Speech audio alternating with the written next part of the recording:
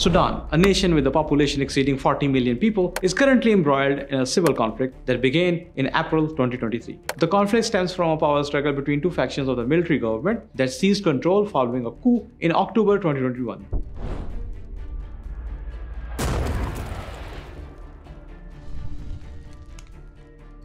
The Sudanese Armed Forces under General Abdel Fattah al-Burhan and the Rapid Support Forces led by General Mohamed Hamdan Hemedti Dagalo are vying for dominance over the state and its resources. Additionally, the Sudan People's Liberation Movement North, led by Abdelaziz al-Hilu, has entered the fray, aiming to establish a democratic and secular Sudan, along with advocating for self-determination for the people of South Kordofan and Blue Nile states. The SAF currently holds sway over the eastern and northern regions of Sudan, including Port Sudan, where al-Burhan has established his government. With a larger and more professional army, the SAF has approximately 150,000 troops and is supported by various rebel groups and several countries such as Egypt, Iran, Niger, Saudi Arabia, Turkey, and Ukraine. On the other hand, the RSF controls much of the western and central regions of Sudan, including parts of the Khartoum, Darfur, and Kordofan. Originating from the Darfur conflict, the RSF is a paramilitary force with around 100,000 troops and is allied with various factions and countries like Central African Republic,